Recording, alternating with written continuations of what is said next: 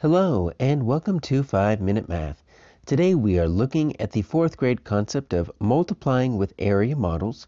This is standard 4.4C in the great state of Texas, and we are using item number 16 off the 2018 released STAAR test. If you have not done so already, please go ahead and take a moment to pause the video, work this problem out on your own, unpause it, and then we will look at our answers together. So we've got a very simple problem here, 14 times 14. They even give us the answer, 196. We just need to find which of these models matches that. So let's just start with F, and then we'll work our way through G, H, and J. So take a look at what we have here. We've got a area model, and it's got two numbers on the top. So we've got 10 and 4. You notice our 10 are really, really long. And then we've got 4, and that's just our 4 little boxes. 1, 2, 3, 4.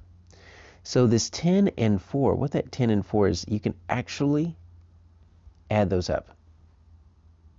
So what we get right there on F is a 10 plus 4. And then it multiplies it by this 4 over here. So you've got 4 rows of this 10 plus 4. And so we can use our distributive property. Let's just go ahead and kind of put that back together if we wanted to. And then we'll look at how we can do it separately. So if we wanted to put that back together, so 10 plus 4, that makes 14. So we could just do a 14 times 4 if we wanted to. Add those two together. And that's going to be 16. That's 56. The distributive property says, well, we take this 10, and we multiply it by the 4. So that's 40.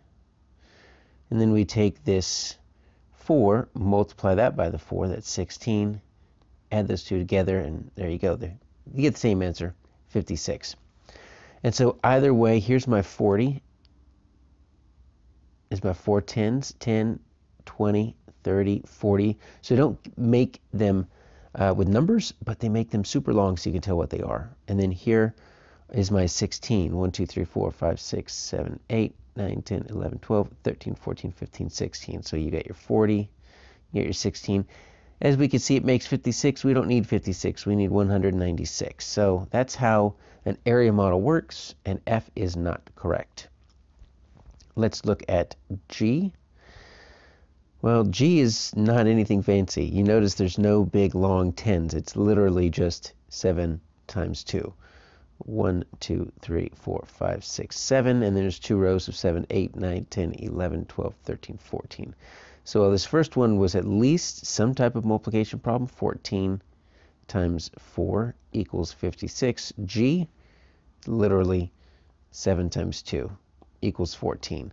Now, why would anyone pick that? Well, there's your 14. I guess that's the trick right there, is that 14.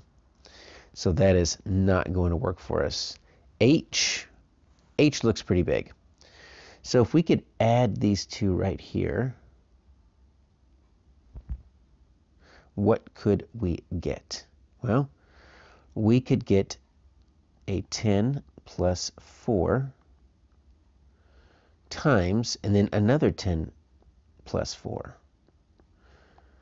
And 10 plus 4 is 14.